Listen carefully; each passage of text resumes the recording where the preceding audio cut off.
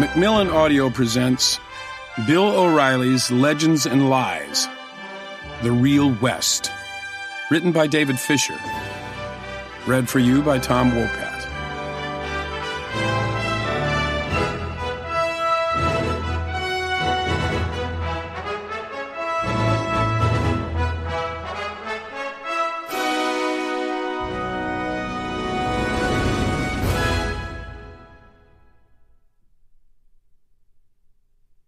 Introduction. Pace High School, Miami, Florida, August 1971. The classroom was filled with bored faces, about 40 of them, all staring at a young history teacher fresh out of college, who at age 21 was just a few years older than his students. What had I got myself into? My initial task was to get these teenagers interested in things that had happened in America hundreds of years ago, events they thought had little or no meaning in their current lives. It wasn't easy. While I taught, I learned. There was a way to spread historical information around so that the urchins would not nod off. But it involved energy and thought, not just standing there pontificating. I learned back then that in order for people to enjoy history, you have to make it come alive in a vivid way. My students were taught to put themselves into the historical fray by visualizing themselves in the action.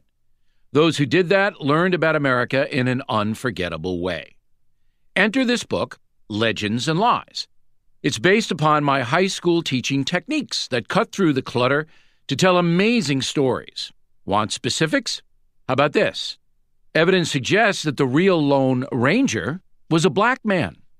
You'll ride with him through a series of harrowing adventures that few Americans know about.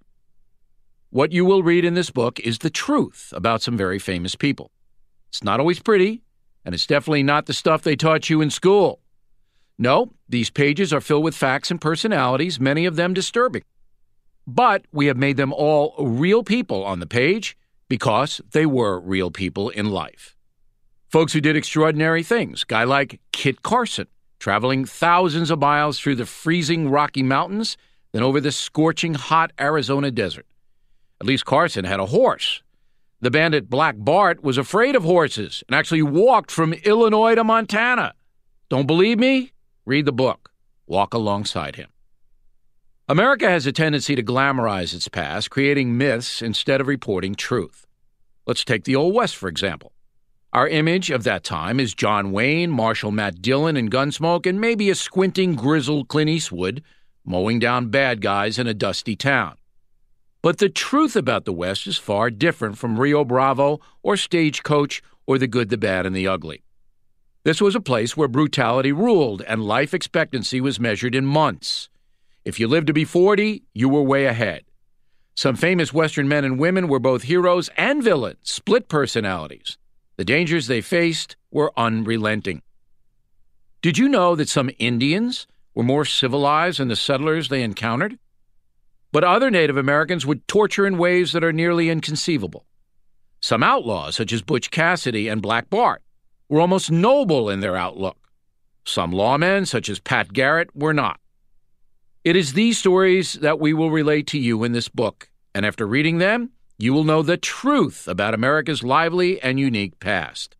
You will also have learned about some lies that still circulate today. Debunking falsehoods is a major theme here.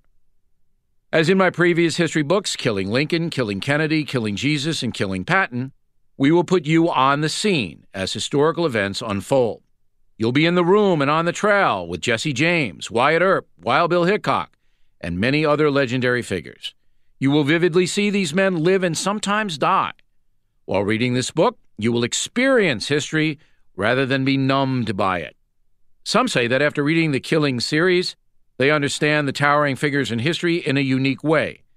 Each of those books has sold millions of copies. When I engaged my students all those years ago, I painted a verbal picture for them of times past.